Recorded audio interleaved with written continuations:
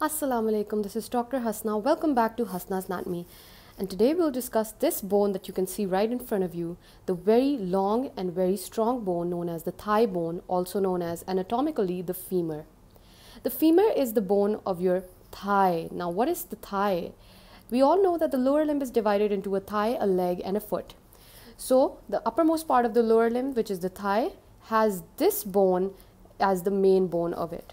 So let's get started with the anatomical position and side determination of the bone. So now let's discuss how to hold this bone in its normal anatomical position. And for that, firstly, we need to do the side determination, and then I'll talk about how the positioning is done. So firstly, you can see that this bone is consisting of an upper end, a lower end, and a shaft. So this is quite a long bone, hence it's not fitting in my camera. I apologize for that. However, so the most important part of side determination, which is point number 1, the upper end will have a rounded head and the lower end will be expanded. So it's pretty obvious the bone can't be kept like this. This is the upper end and this is the lower end. The upper end is rounded while the lower end is expanded from side to side.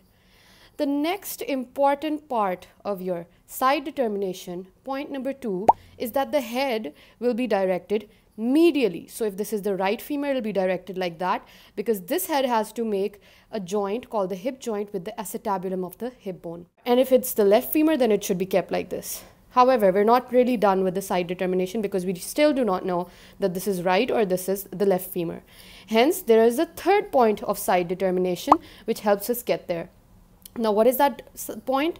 Well, the shaft is supposed to be convex forwards. Probably you cannot see here, but when you'll hold this bone in your own hand, I guarantee you that you'll actually feel that there is a side or a surface which is more convex forwards than the other one. So this is what makes sense. So now I know that this is the anterior surface. This is the upper end with a rounded head. I know that this is expanded, so this is the lower end. And finally, the head is supposed to be directed medially. Hence, now I know that this is the left side femur. So the side determination is complete. I have a left femur in my hand. However, there's still a question. Is it actually kept like this in the body? Well, no.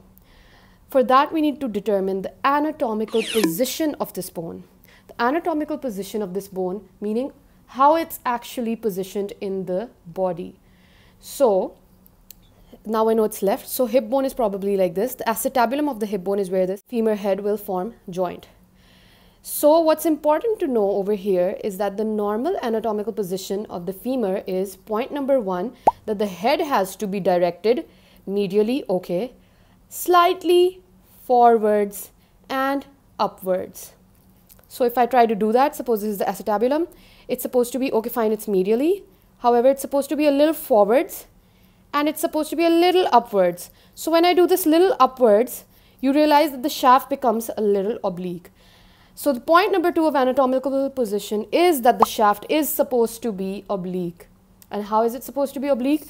When you keep the shaft, so as you can see that when I keep the femur on a flat surface, naturally the femur is having an oblique shaft.